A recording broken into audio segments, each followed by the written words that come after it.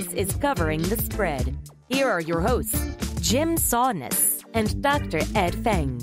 What is going on, everybody? Welcome on into Covering the Spread. That's right here on the FanDuel Podcast Network and numberFire.com, where today we are previewing week number 10 in the NFL, breaking down Ed's numbers and what they say about a pretty fun slate of games. My name is Jim Saunders. I am a senior writer and analyst for numberFire.com, joined here as always by Dr. Ed Feng. You can find his work over at thepowerrank.com. Ed, I am excited because this week has a couple of big divisional matchups.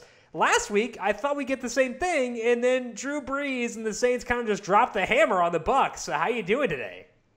I'm doing pretty good because I did like New Orleans when we talked last week. So, it was a game that I meant to watch some of, but it got out of hand so quickly that there really wasn't much left. And the New Orleans defense that has kind of struggled all year was able to hold down a Tampa Bay offense that, my numbers don't particularly like, but I know they've struggled with injuries a little bit as well.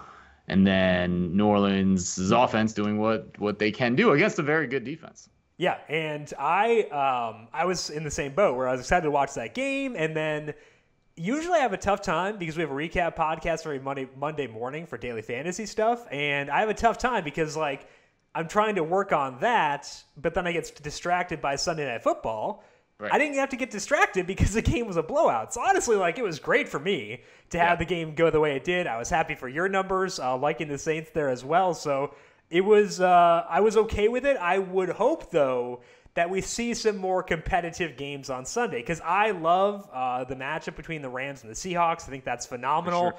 I kind of don't hate the Giants-Eagles game just because, in Week 7 when they played, my wife was trying to have a Zoom call with her parents, and I just kept cackling on the couch next to her because, Carson Wentz and Daniel Jones just kept playing hero ball, and, it was one of the most enjoyable football games I've ever seen because it was so bad. So, right.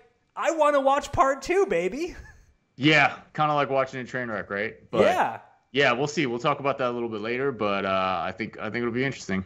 Yeah, so what we're going to do today is we're going to go through Ed's numbers on these games, see what they say about them, and it should be a fun discussion. We'll do that here in just a bit. But first, if you're looking for some college football action, we talked with Mike Craig yesterday. He's a professional sports bettor, talked about college football, got his insights on which markets he likes most, why he decides to go into certain markets and go away from them, and just get his thoughts on some big Week 11 games. And Ed, it was a really fun conversation with Mike, so I appreciate you lining that up. Yeah, absolutely. Mike is an incredibly intelligent guy, and it's always good to talk sports betting with him. Yeah, so if you want to find that interview with Mike Craig, just search for Covering the Spread wherever you get your podcasts. We are on Apple Podcasts, Spotify, Stitcher, the Google Play Store, iHeartRadio, radio.com. No matter where you find your podcasts, you can find us. And while you're there, leave us a rating and review as well. Before we dive into week number 10, though, we got to look back at last week. In addition to that Bucs-Saints game, had a lot of other goodness from Peter Jennings of Fantasy Labs. So let's see what we had there first. Covering the past. Last week here on Covering the Spread, we had Peter Jennings on to preview Week 9 in the NFL. Find Peter on Twitter at CSURAM88. Make sure you check out his work over at Fantasy Labs and the Action Network. Peter was on the under for Ravens-Colts at 46.5. It actually closed at 48, so it moved the wrong way, but didn't matter. It went under pretty easily with the Colts offense not being able to move the ball, so good call by Peter there. Also good call for him in the Bills versus the Seahawks, where Peter had faith in the Bills +3 against Seattle, and that's where it closed too. But that faith was well-founded. The Bills jumped out to an early lead, able to hold it throughout to win by 10, so another win by Peter there. You have had faith in the Texans this year, Ed, and Peter did too in Week 9. The markets did as well. He had it at 6. It closed at 7, so it was a good price, but the Jaguars actually pretty frisky with Jake Luton at quarterback. The Texans won, but the Jaguars covered, and Ed, I joke about this, about Jake Luton being an upgrade over Gardner Minshew, but, I don't think it's the most outrageous thing in the world if it wound up being true. Yeah, we're talking about a one-game sample size. The thing that I'm horrified is just the complete inadequacy of Houston's defense. Yeah. They're letting this kid Luton just spin away from them and waltz into the end zone to get a potential tying score. It was kind of, Deshaun Watson's great. He's going to put up points. He's going to do things that Deshaun Watson does. But to pair that with the defense that leaves a lot to be desired is pretty tough. Yeah, I mean, like, the Texans are fun. We were talking yesterday with Mike about how there are a lot of under teams, under programs, under teams, etc. Right. The Texans are an over team because that offense can go silly, that defense can go silly in the wrong way, and it leads to a lot of fun games for sure. Peter was in on the Panthers as big underdogs against the Chiefs at 10.5, and it closed at 10, and actually I think it was like 12 at one point. Closed at 10 though, and the Panthers covered pretty easily. They actually had a chance to win that game outright, so a good bet from Peter there being on the Panthers. Peter wanted the Bears plus 6.5 against the Titans. It did close at 6, which is good. And the Bears, they came out really flat. They did make a valiant effort to try to get the backdoor cover, brought it down to a touchdown, but they couldn't quite get there. So a close one, but not quite there. And finally, Peter had the Broncos plus 4 against the Falcons. It's another one where he almost got the cover late because the Broncos scored 21 points in the fourth quarter to make it close. The Falcons did cover. Drew Lock, for whatever reason, the first 3 quarters is just hideous. The fourth quarter, he's Patrick Mahomes. I don't get it. Prefer if he'd be fourth quarter Drew Lock for all 4 quarters, but whatever. So some good bets from Peter there, finding a lot of value being looking for the best price of FanDuel Sportsbook. So again, make sure you are acting like Peter, looking for the best odds and seeing what numbers you can get that are enticing at FanDuel Sportsbook. One of the ones that he wanted, that you talked him out of, was actually that Bucs-Saints game because Peter was tempted by the Bucs minus 4. And you said, I don't know, man. I kind of like the Saints plus 4. And it closed to 3. So the market was in your favor. And the Saints blasted them. So it's beneficial you talked Peter out of that. But also just another, again, a good performance there by your numbers and liking the Saints. Yeah, no, I was definitely pleased with that. I mean, it's kind of gone against Tampa Bay a number of times. And that hasn't always worked out. So it was nice to get one there. And it's interesting how it kind of shakes up our vision of the NFC. I had Kevin Cole at PFF on my podcast this week, and I always ask guests to make a bold prediction for the rest of the season, and he was saying that I was going to say that New Orleans was going to win the NFC and go to the Super Bowl, and then it doesn't seem that bold after that set of games. So, we're always updating. We're always updating our analysis of these teams, and we'll continue to do that.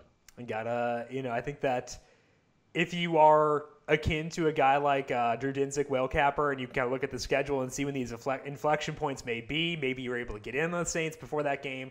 If you like the Saints in that game, maybe you like them to bet for some conference outrights and stuff. But the NFC is a really interesting conference because I don't think there really is a definitive favorite right now. So we'll see how things shake out there. A final one here for last week was I had the over on Raiders versus Chargers at 52.5. It actually went down to 51.5 and then shot back up to 53 right before kickoff. And it did go over 57 points. So that was good. Not an easy cover by any means, but hey, a win's a win. And with the way the past couple weeks have gone for me, I will take whatever I can get getting the over there with the Raiders and the Chargers. Pretty fun game.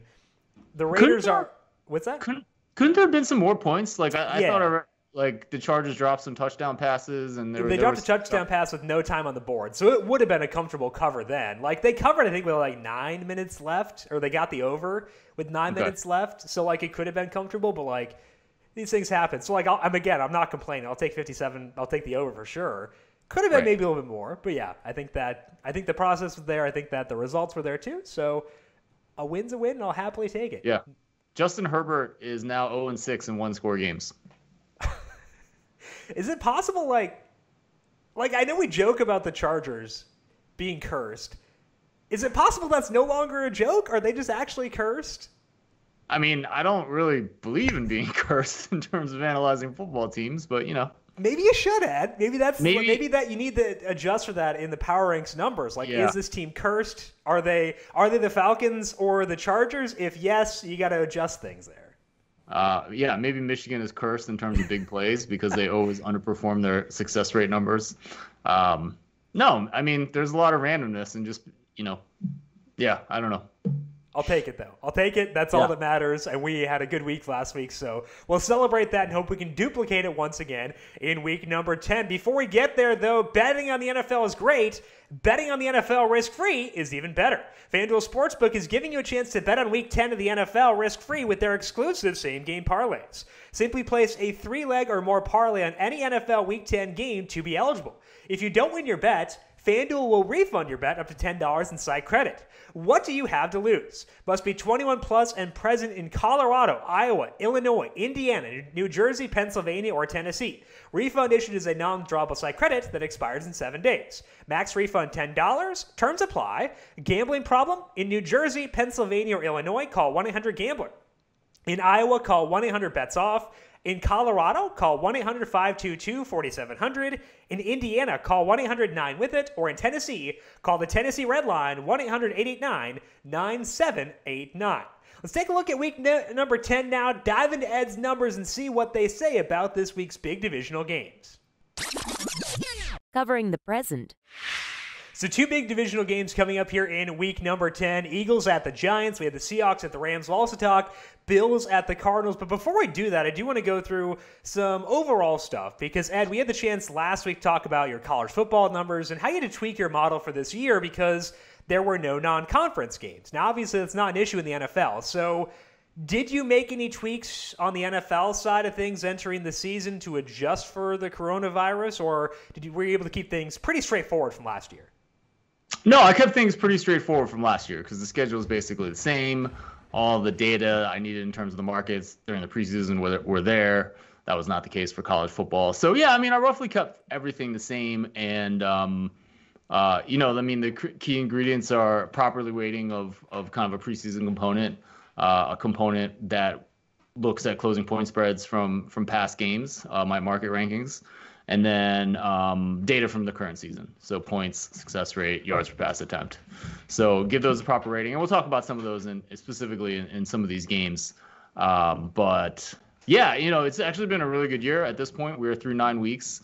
The way obviously how you perform ATS is one metric of how well your model is working. I find that to be pretty noisy and jumpy from kind of week to week, season to season. So what I really try to look at is the root mean squared error. So like if I make a prediction that the Eagles are going to win by 3 points and they win by 10 points, then the difference between that is 7. And then you square that for 49 and you would add up all those errors before taking the square root. So that's just your root mean squared error.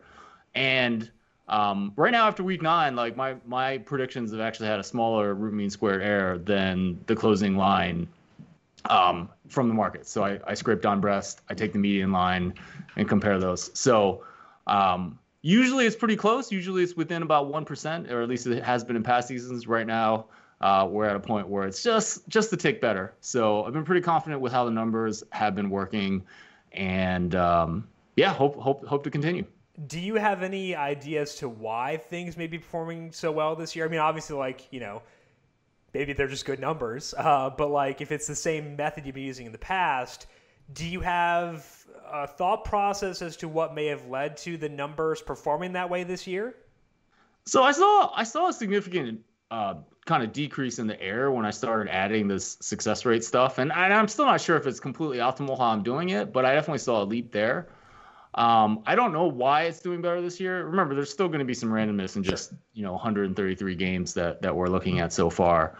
But one thing, take a team like Tampa Bay. I was almost. I mean, there's a lot of things in my success. There's a lot of aspects of my success rate numbers that I don't say necessarily on the podcast because they don't necessarily make sense. And I'm not going to offer the ones from this season quite yet. But one of the ones from last season was Tampa Bay's defense was the best in the NFL in terms of success rate. I don't think I ever mentioned that because it seemed kind of dumb. Tampa Bay. You did in the offseason, actually. When Brady signed there, I think you may have mentioned it then. Because I remember hearing that. I don't know if I heard it, I don't know when I heard it, but I'm pretty sure I heard you mention that at some point. So Tampa Bay's defense wasn't that great last year, and that's because the offense just kept turning the ball over, I think 41 times. So it's kind of one of those situations where the success rate stuff is saying one thing, and this defense could be good, but it doesn't really show up necessarily in your numbers and your predictions because of other factors such as turnovers. So maybe it's more of a thing where the turnovers aren't skewing things quite so much. Philadelphia has terrible success rate numbers, and they're terrible in the turnover department too. So they go hand in hand. I don't know. We'll see how things kind of progress forward, but I've been really happy with the model this year, and we'll work in the offseason to make it even better for next year. Absolutely, and hopefully this offseason will be less chaotic, so we can have more time to do that rather than worrying about whether there will be a season and trying to scramble once it becomes more clear that it is. Early in the season, we saw a lot of totals going over like crazy, and you had said that your numbers, in general, it's hard to keep up when there are major deviations. We're looking at historic data, et cetera, but now we've got 9 weeks in the books. Have things stabilized a bit more, or have you had to do more tweaking when it comes to trying to pin these totals? Yeah, in terms of my model, I don't really look at my totals model for NFL. I warn all my members. I don't advertise it when you look to become a member because I know it's not good. It's the same thing I do it in college, and what works in college just doesn't work as well in the NFL. Yeah. And I have years of I need to work on it at some point and hopefully get to that in the offseason. But what happens is that the markets have really been behind the scoring output this season in the NFL. So, in just week 9, teams averaged almost 53 points per game. And the year-long average has been almost 51 points. But the market average total in the game was just a shade under 49. Mm-hmm. And we've seen this. The markets have just been a little bit below. And that past data is kind of what I use in my totals model. So there's one half of my totals model that's kind of pulling the total down in a way that we know is a little bit too much, probably. You can argue that we expect regression, but as we'll talk about in one of the games a little bit later, I actually think one of the reasons there's so many points is that there are so many cornerbacks that are hurt. Yeah. And there are not a lot of quarterbacks. There's less quarterbacks that are hurt. I think that makes a huge difference. Cornerbacks they're not in they're in high demand, but there's not a huge supply of them that can do it at the NFL level. I think that's part of it. So, when we go in with totals, I think I'm using more other types of information when I look to. I'm less looking at my model for that. Yeah, I think that makes a lot of sense. And for me, at least, it's always kind of anecdotal when it comes to totals as well, just because I need to look for changes in things, try to find those edges. And we'll talk about that in my covering the future too, because there is a game here that's pretty interesting, and it may or may not be Eagles at Giants. Let's start things off there with our game-by-game breakdowns. The Eagles here, 3.5-point favorites, a total 44.5 over at FanDuel Sportsbook. And Ed, another nice thing for you, before the season, you talked about Carson Wentz and how he should be throwing more picks than he has. That obviously has happened. He's actually thrown a ton of picks. But as a result of that, we've seen sentiment swing really heavily against them. And I think that that's always an interesting situation where you are ahead of a swing. Do you buy back then when things go drastically the other way? So are you thinking we have a window here to buy into the Eagles, or should we expect the struggles here to continue? Not necessarily in this game. I don't know if I would. I don't have really a strong opinion on this game, and we'll get to that at the end. Carson Wentz, thanks for mentioning that. His pick rate, I think, was in the 5%, was over 5% at some point, and I argued that it should regress from there and back to more towards the NFL average of 2.4, 2.5%. So his bad ball numbers, which I found to be very predictive of future interception rate, his bad ball numbers are basically league average. They weren't spectacular like his pick rate. So we expected to get closer to 2.4, 2.5%. And for the season, he's at 3.9%. So starting at 5%, he's had to get a little bit better doing that. Overall, this unit isn't good. I think Wentz hasn't been good. His accuracy hasn't been good. And then he's dealing with a lot of injuries at the receiver position. Zach Ertz is out as well. So when I look at adjusted success rate on passing plays, they're 29th. And that's pretty bad. But on the other side of the ball, you have the New York Giants. And this team is kind of built exactly the wrong way. They're excelling in the ground game. Yep. So when I look at my adjusted success rate, they're 5th on offense and they're 4th on defense.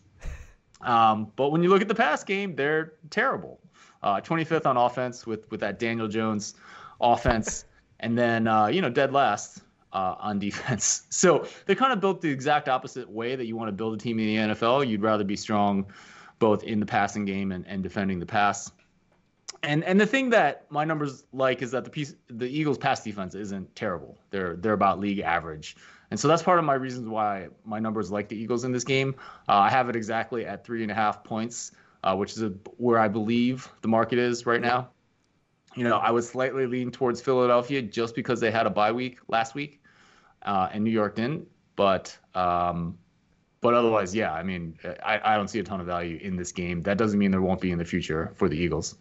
What's wild about the Giants thing is that the team building stuff you mentioned is intentional. Like last year, they traded for Leonard Williams. Leonard Williams has had 1 sack in his career, but he's a good run defender. They traded a 3rd and I think a conditional 5th round pick for him, and then franchise tagged him. I think they franchise tagged him and brought him back. They drafted Saquon Barkley, obviously 2nd overall. They took used a high pick on Will Hernandez as a guard, and I like Hernandez a lot. And guards are underrated in the passing game, but I don't think that's why Dave Gettleman took him. The fact that they're good against the run and decent as a running team, it's intentional, and I feel like that's such an indictment of the front office to be doing this in freaking 2020, but it's just so obvious that that's the way they're doing things. Well, I mean, Gettleman's known to have been against the analytics. I know he supposedly had changed that and had hired some people. He hired some computer folks, I think he said. Computer folks? I'm pretty sure that's the verbiage he used. So they got some shy dudes that they stick in the basement to build some database that has no use whatsoever in terms of building the team. Yeah, so, I mean, yeah, it's exactly the wrong way to build a team. And yeah, they're not doing well right now, so we'll see. Just brutal. And you never want to root for a team to fail, but if you're going to root for a team to fail, might as well be one that bashes analytics. Right. We'll talk more about this game in my cover in the future. Let's move now, though, to the Bills at the Cardinals. Cardinals here, 1.5 point favorites. Total is 56.5. And we've talked about this a couple of times now, where your numbers are high on Josh Allen, and they have been for 2020 specifically. Previously, no, but this year specifically. And he made you look really good last week. So is that enough to get you to back the Bills here as a road underdog? Yeah, absolutely. I think Josh Allen was very good last week. I think the Buffalo defense was spectacular last week. I mean, they were in Russell Wilson's face the entire game and really pushed him to do some things that he didn't really want to do. But yeah, so let's actually talk about Buffalo at Arizona. So this is an interesting game. Like I mentioned before, everything's a combination of preseason prior market-based numbers and this season's data. And this season's data actually has Arizona by about 2.5 points. So it would suggest that the market's pretty fair. I was seeing a lot of 2s this morning. So and that's actually where I bet this. But I'm not, I think there's some noise in this estimate. We have 9 weeks of data. It's not necessarily that, my success rate numbers are going to be spot on. They're probably not spot on even after 16 games. Let's just be honest, right? So, can we figure out which way it should go? So Arizona's defense actually looks pretty good compared to Buffalo's defense. So, and this is one big factor that goes in. Arizona's 14th in adjusted success rate. Buffalo's 29th. But, I mean, I think Buffalo's defense is probably a lot better than that. They've had a pretty good reputation under Sean McDermott. And this is also supported by PFF grades. So the defense ranks 22nd overall when you look at their grades. These are not adjusted for opponent, so just throwing that out there. But they're also 16th in the more important aspect of coverage. So I think that they're probably better than that 29th. Arizona, they might be league average, but their PFF grades actually had the defense 24th overall and 23rd in coverage. And I think it's interesting because they've made a big point in the emphasis on how coverage really, really matters. It matters more than pass rush in terms of stopping the pass. Nick Saban just came out and emphasized. So there was that article where Nick Saban came out and said, college football is all about offense now. But what actually got hidden in that article is that he said that on defense, you really have to look at how your secondary covers. So Nick Saban's saying the same thing. I think a lot of these ideas from the NFL are kind of filtering down to college football. And, like when I'm handicapping a game, like I'm looking at the quarterback position and I'm looking at how the secondary covers. And I'm trying to think more about using the PFF grades as like in addition to what I'm looking at in passing success rate. So anyways, I think Arizona's defense might be a little bit higher. It might be a little bit higher in my numbers than they actually are. I think Buffalo's defense is a little bit lower than they actually are. Other thing you have to look at the other thing you have to look at in this game is critical injuries in the secondary. Yes. I talked about before how I think that's one of the reasons why there's a lot of points. There's a lot of teams have cornerbacks that have gotten hurt. So for Arizona, Drake Kirkpatrick and Byron Murphy both did not play in the last game. They're both questionable, probably likely to be out for this game. The last game they missed against was Miami. They allowed a 53% passing success rate to Tua Tagovailoa. So that's not a really good sign about what's going on in their secondary. Buffalo has their own problems. Tre'Davious White got banged up in that last game. I think he came off. He is questionable. But he practiced Thursday, which he didn't practice Wednesday. I've been watching this for the same reasons as you. But he practiced Thursday, and that was like the first time since week 4 that they've had Tre'Davious White, and they had a couple linebackers who missed time too. Like they're trending one way health-wise. The Cardinals are trending the opposite way. Yeah. Well, the Bills aren't perfect, right? I mean, Josh Norman's only played 3 games this year in the middle of the season. I don't know when he's coming back. But Tre'Davious White is probably the best cover corner. So if he can play, that would be good. So we'll see how that shakes out. But I think the odds are injuries are going to hurt Arizona more than they hurt Buffalo. But actually, let's get to the real reason why I like Buffalo in this game. They're just better on offense, in the pass offense. So I've hated on Josh Allen in the past, but the guy's just been good. So they're 6th when I look at adjusted success rate and pass offense. He's got an 85 PFF pass grade.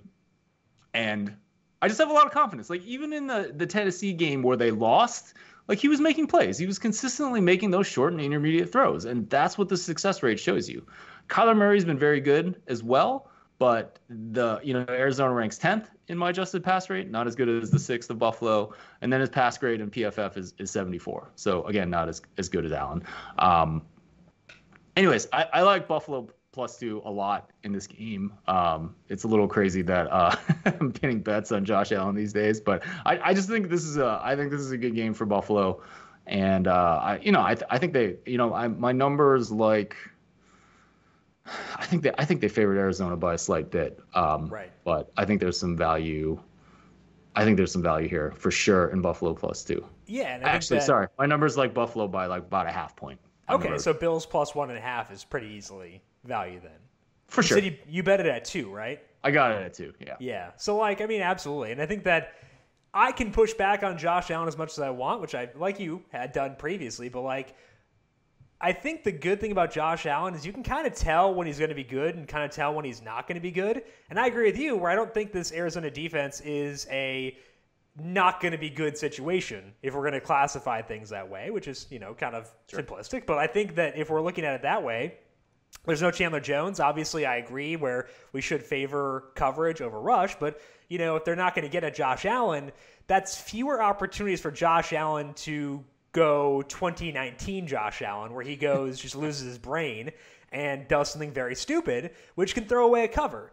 That's not as likely to happen if there's no Chandler Jones and there are injuries in the secondary. So I think you're right on here. I totally agree. The Bills are the right side of this game because I think their defense, like you said, should get better with the health trending up, the Cardinals defense trending the other way. So I think the Bills are the right way to go here as well. Let's finish up here with Seahawks at Rams. Rams 2-point favorites. Total here is 55.5. And we've talked about the Rams a couple of times because the market data on them is very interesting. And you've talked about them because in the preseason, you said the market viewed them as being a mediocre team. And very quickly, they adjusted to view them as being a top flight team. So if we look at your numbers, what do they say about the Rams and this game going in? Yeah, so let's just start with the markets, right? Like the markets had the Rams dead average, and they've moved up because they played well. A lot of my numbers, you can argue that 1 point they'd only beaten NFC East teams, but my numbers account for that. Like they adjust for that when you're evaluating the Rams. I think they are better. They are pretty good. But I think the markets have moved pretty strong on Seattle. Like they saw what they were doing on offense. They saw they were letting Russell Wilson throw on early downs, which is, someone has to be able to figure out whatever the expected points added of that is. Oh my gosh. Like it's got to be insane, right? And you see like the evolution of DK Metcalf as like an elite receiver in this league. So I think the market's moved pretty hard on them too. Probably even more so than the Rams. So when I do my market rankings, which are based on past closing point spreads, they would actually favor Seattle by about a half point, 0.7 points here. The data from this year actually favors the Rams quite a bit. And the thing that I noticed in the numbers is that this Ram teams actually looks a lot like the 2018 version that made it to the Super Bowl, in the sense that they were good. They were above average at pass offense. They're 8th when I look at adjusted success rate, but they're elite in terms of running the ball. So they're first by adjusted success rate. And it's not like a little, it's like a lot. And, we always talk, we always kind of trash on running backs and running the ball. But like, if you can do that consistently, that is a benefit to your offense. And that was really what was propelling them 2 years ago. Also, the defense in both years, I think the defense in 2018 was better, but this defense is pretty solid at 10th in my adjusted success rate. So the numbers this year do favor the Rams. When you kind of put together all three aspects of the model, it gives a slight edge to the Los Angeles Rams in this game, 0.3 points. I think I do. I definitely would lean towards Seattle. You definitely like to bet on the better quarterback, which is certainly Russell Wilson in this case. The only thing that makes me a little bit cautious is that they're probably going to miss their top 2 cornerbacks. Another team that they were terrible with these two guys. But they're going to be worse without them, without Quentin Dunbar and Shaquille Griffin in this game. So yeah, I would definitely lean towards Seattle in this game, but because of those injuries, I'm a little hesitant. And we're talking about the Rams rushing game. Darrell Henderson was able to return to practice on Thursday, and I just love thinking about him because it makes me think back to college when he was at Memphis, and just every carry was like a 60-yard run, which is great for college football DFS if you're in a state where that was legal. Yeah. But it's fun to think about that. And he's been good. I think that he's number 1 in Pro Football Focus's grade for running backs. And like you said, running backs don't matter as much as passing game, but if you're an outlier, that can be beneficial as well. The thing that I like about this Rams team against the Seahawks offense is that they're not going to get pressure on Jared Goff. The Seahawks, I think, are 7th, have the 7th worst pressure rate defensively. And if Jared Goff has time, he can be a really good quarterback. So I think that it's definitely intriguing. But I agree with you. It's hard to not go with Seattle when it's Russell Wilson against Jared Goff.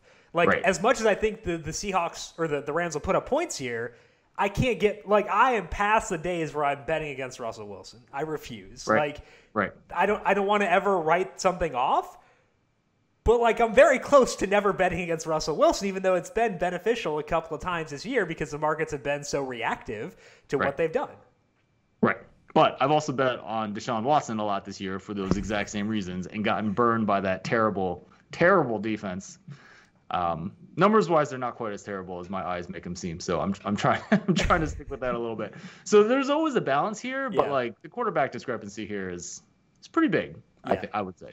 Absolutely. The good thing for the Rams too is something that Whale Capper talked about, Drew Dinsick talked about a couple weeks ago, where that Miami game where they just got obliterated. That was their 4th game on the East Coast for the year. And they had only 3 home. They've had only 3 home games so far, and this is week 10. So that'll help for sure. But I do think that if I were to make a bet in this game, I'd probably lean towards you and go with the Seahawks. But just it's so hard. Logically, it makes sense to go Rams, but I just can't. I can't. Right. I can't bet against Russell Wilson. My heart. I value my health, and therefore I will pass. Well, and also when we start getting closer to the playoffs and the Super Bowl here, I really think the NFC is about which quarterback plays the best. Yeah. Right. You talk about Seattle, Green Bay, New Orleans. Those guys can all sling it. And it's like, one of the defenses might show up when it matters, but like, I'm not counting on that. No. I'm counting on the quarterback to get it done. So, we should probably throw Birdie in there. And maybe the Tampa Bay defense might be the one that can, maybe swing a game. But it's going to be wild. It's going to be wild when we get into the playoffs in the NFC. If you look at NFC odds right now for the conference championship, New Orleans and Seattle are plus 350. Green Bay and Tampa Bay are plus 450, and nobody else shorter than 10. Like, there's no runaway favorite there. And like, there's no NFC East team in there? No, shockingly. The shortest, the Eagles are actually 17-1. I think it's because their playoff odds are probably so high, if I had to guess. Right. But like, I mean, the Cardinals are shorter, and they're the third-ranked team in the NFC West. Wow. So yeah, I'll show you something. It's a wild year for sure, but I think that we'll learn a lot this week with the Cardinals getting a tough test and the Rams and the Seahawks doing their thing too. So it should be a pretty fun weekend of action. If you believe the Rams win this game, maybe you want to get down now on the Rams 10-1 to win the NFC Championship, because it would put them in a good position relative to Seattle and a good position in that division as well. Covering the future. All right, so that's what Ed's numbers say about week number 10. Ed, thank you for diving into those. And the big one there was the Bills +2 against the Bills +1.5 against the Cardinals there. So make sure you get that one. If you can get 2, search around for that as well. You can get 2. Absolutely. My covering the future for this week is going back to that Giants-Eagles game. And I don't want the Eagles. I want the over at 44.5 for this game, because I like to target teams that are getting healthier. And it's easy to spot a team that is getting less healthy, guys like Odell Beckham getting hurt, stuff like that. We can spot that easily, but getting more healthy, I think, tends to fly under the radar from a betting perspective. So I am in on the over this week for the Giants and the Eagles, with the Eagles getting healthier. They've had both Lane Johnson and Isaac Seumalo at practice this week. Seumalo might not be ready just yet, but he was actually working at left guard in practice on Thursday alongside Jason Peters, and you're probably not doing that on a Thursday practice unless you plan to play the guy. So I think there's decent odds Seumalo returns. And that's really interesting, because for the entire season, again, this is week 10, they've had Lane Johnson and Isaac Seumalo on the field for 25 snaps the entire year. If they're both back, that'd be huge for this Eagles offense. But even if it's just Lane Johnson, the Eagles are trending up. They got Jalen Reagor and Dallas Goedert back in week 8. Even if they don't get Seumalo back, you could argue this is going to be the healthiest they've been in at least a month.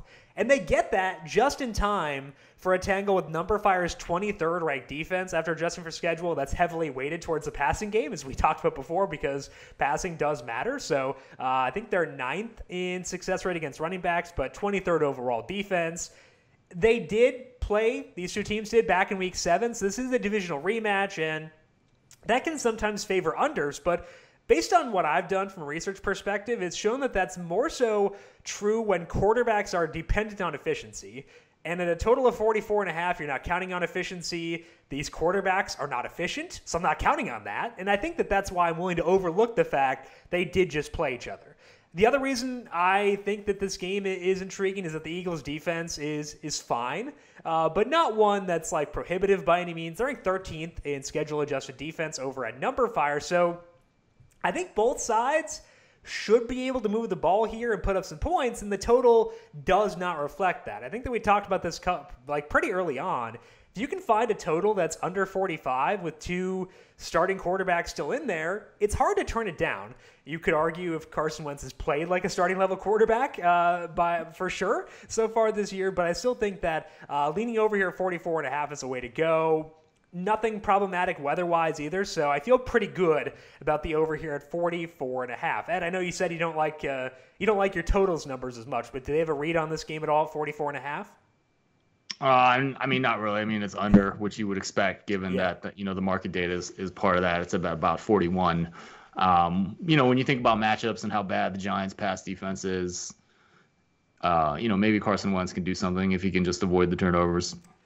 That's a big if. That is a big if there, but I think, hey, if he's going to turn it over, at least throw a pick 6, because that's great for overs. So Carson, come through for me, buddy. If you're going to throw a pick, make it count. That is all that we have for this week here on Covering the Spread. As mentioned, do not forget to check out our discussion with Mike Craig about Week 11 in college football. A lot of good stuff from him and just a good conversation in general. You can find that by searching for Covering the Spread wherever you get your podcasts. Ed, what is going on for you this week over at the Power Rank and on the Football Analytics Show?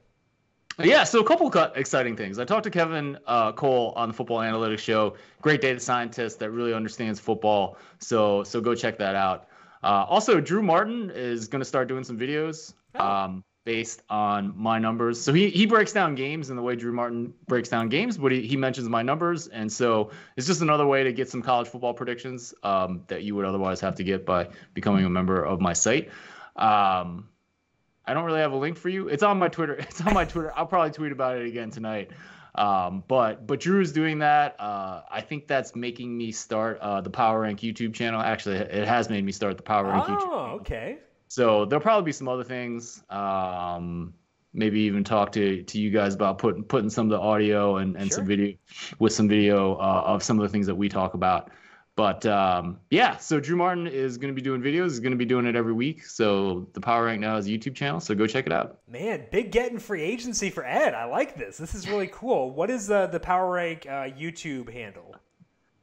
I guess it's just a username. Just the Power Rank. Yeah, okay. So you can search for the Power Rank. For this, like I usually have something like the powerrank.info or the Power Rank something to send you over there. Whenever you start something new, there's always like. It always kind of sucks at the beginning. It's on this new YouTube channel. But like when I first started a podcast, even when I listened to podcasts that I did a couple years ago, my gosh, what the heck was I doing? So if I read an article that I wrote a year ago, I hate myself for like the entire way through. It's like, why would you say that? That's terrible wording. You couldn't have said this in fewer words. What are you talking about? This is stupid. That's not funny. Why'd you try that? I think you're probably being a little bit too hard on yourself. I don't know. It shows the emphasis on improvement, which everyone should have. But anyways, it's just getting started. Drew's going to be doing something every week for college football heading into bowl season. I don't know what I'm going to do, but I am definitely going to try to put some short clips up of things that are more evergreen that we talk about on the Football Analytics Show. So just use that audio as part of video content as well. And then I don't know, maybe I'll break down NFL games once the playoffs get here. So we'll see. But you've already got an in-house ringer with your son. Like your son's a YouTube genius. So like just talk to him. Like have him do it. Yeah. So my son definitely does the YouTube as well. But he's kind of on a little bit of a break. We're kind of trying to push him back into doing things a little bit more regularly. When he first started, he was banging them out every week, which was good. Yeah. And now he's trying to do these more sophisticated things, which is good, but it takes. We'll just get him on the Power Rank YouTube and go from there. And until then, Drew Martin is a nice way to hold things over for sure until we can get your son over there. So find that by going to Ed's Twitter at the Power Rank. Also check out the Football Analytics Show for that discussion with Kevin Cole, who's one of my favorite analysts as well. I am on Twitter at Jim Sannes, JimSannes. You can also follow the FanDuel Podcast Network at FanDuel Podcast. We had our NFL DFS preview podcast up today with myself and Brandon Gadula. You can find that by searching for the numberFire Daily Fantasy Podcast feed. Really fun Week 10 main slate, so find that over there. Big thank you to Calvin Theobald, our video producer, for running the video side of things here today. Thank you, Cal, as always, and thank you to everyone for tuning in. Good luck with your bets for Week 10. Also for Week 11 in college football. Also for the Masters. Have fun in what should be a really fun sports weekend. We'll talk to you again next week. This has been Covering the Spread right here on the FanDuel Podcast Network.